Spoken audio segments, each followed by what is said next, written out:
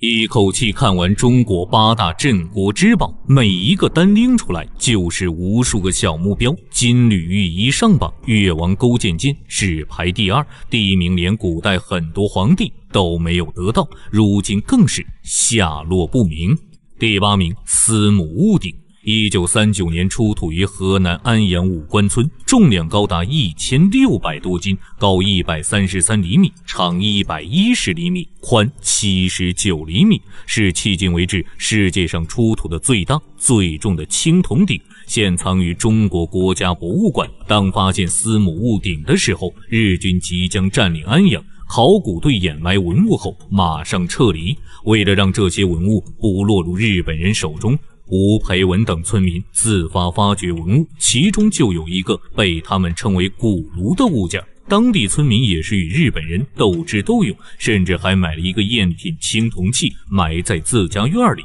成功骗过了伪军和日本人的搜查，最终保住了这一珍贵的国宝。没有想到，这竟是震惊后世的国宝司母戊鼎，因为其十分珍贵，2002年也被禁止出国展览。第7名，春秋连鹤方壶。1923年出土于河南新郑李家楼一处菜园之内，正宫大墓一经发掘就震惊了整个考古界，其中一对并蒂莲花的连鹤方壶还成为了河南省博物馆的首批镇馆之宝。根据出土的文物，专家推测，这座墓葬的主人很有可能就是郑国国君君子婴，甚至有人打趣道，先有郑公大墓，后有河南博物馆。连鹤方壶通高为116厘米，重65公斤，壶身扁方，腹部装饰着盘龙纹，四面还各装饰有一只神兽，设计极其复杂，采用了圆雕、浅浮雕、细刻、焊接等多种技法。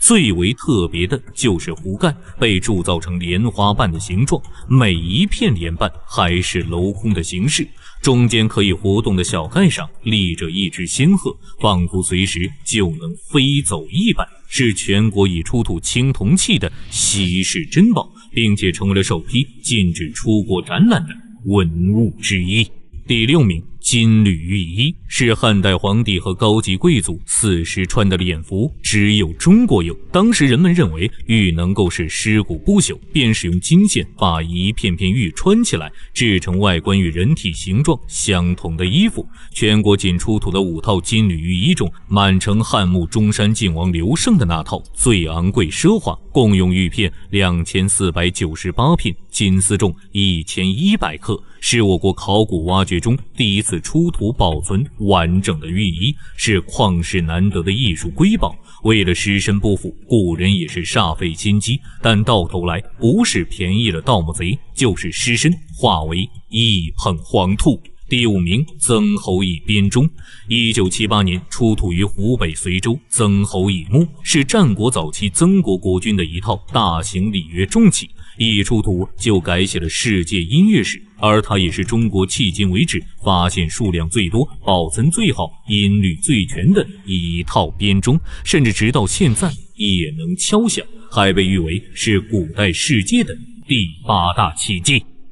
一口气看完中国10大镇国之宝，每一个单拎出来就是无数个小目标。清明上河图上榜，越王勾践剑只排第2。第1名让无数皇家兄弟自相残杀，如今更是下落不明。第4名，青铜神树。1984年出土于四川广汉三星堆遗址2号祭祀坑，是全世界发现的最大单件青铜文物，高达3.96米。底座由三角状镂空构件铸成，形成3山相连的神山，正巧也运用了三角形稳定定理。在神树的枝头分别站立着9只鸟，似乎与《山海经》中记载的扶桑树差不多。眼前的青铜神树顶部有一部分残缺，专家推测很有可能就是那第10只神鸟，难不成《山海经》竟真的存在？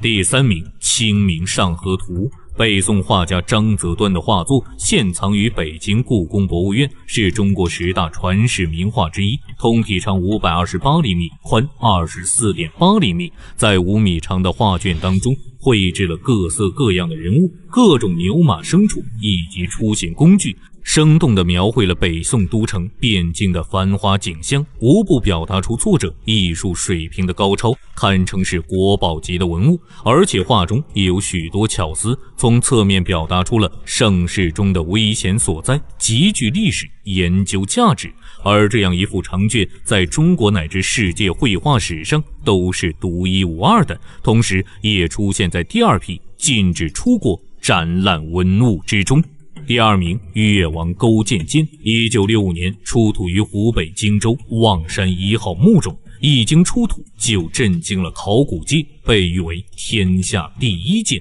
打开剑鞘，一道寒光闪过，剑身上竟然没有一丝锈迹，就像是刚刚铸造而成一样。剑身上布满了规则的黑色菱形暗格花纹，剑格正面镶有蓝色琉璃，背面镶有绿松石。在剑身上清晰地刻着8个鸟篆铭文，每4个一列，并行排列。越王自作用剑。更加令人震惊的是，剑尖轻轻一划，轻而易举就划破了26层纸张。专家对其材质进行研究，含铜量高达80%，甚至不同部位的金属材料比例也不相同，使得这把宝剑更加锋利，体现了春秋时期短兵器制造的最高水平。第1名，传国玉玺，是皇权天授正统合法的信物，据传是秦代丞相李斯奉秦始皇之命，采用和氏璧雕刻而成，